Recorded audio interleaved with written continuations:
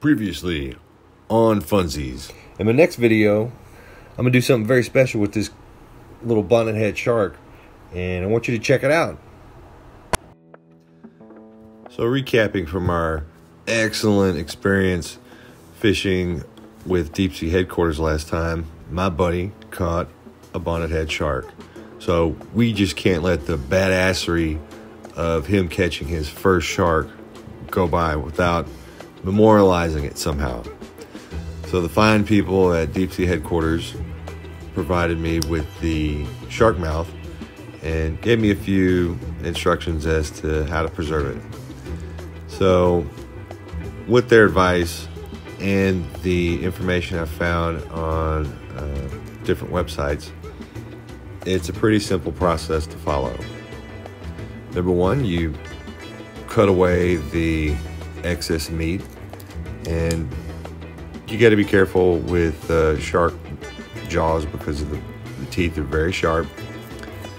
And number two, there is the joints on each end that you don't want to cut through, and also in the middle of the shark's mouth there is on the top and bottom two joints that probably are a little tougher to cut through, but you just want to use a pair of pliers and a sharp knife and pull away as much of the excess meat as you can and get down to the cartilage that makes up the jaw.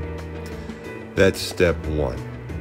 And once you have all that cut away, the next thing you want to do is get a small container that will hold liquid, and you want to add a hydrogen peroxide water mixture, a 1-to-3 ratio,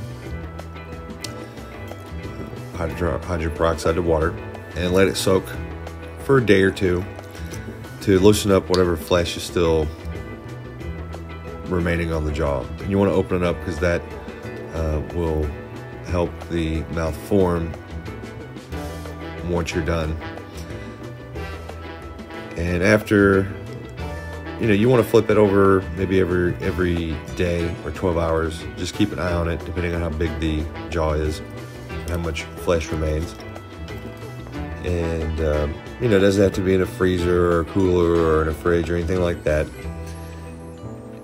For a bigger jaw, it has been suggested that you may want to use a piece of wood with some nails or tacks to mount the jaw to, so it dries the way you want it, open or half open. But for a small jaw like this, not really necessary. So after letting it dry for a few days and continue to pick away any remaining flesh, hang it up, let it dry, and I stuck a hook in a hole I found in the jaw, and all was all done. And I was able to create an awesome Christmas ornament or something to hang in your rearview mirror. So please like, share, and subscribe, because this episode was brought to you by nothing, because we ain't sponsored by nobody.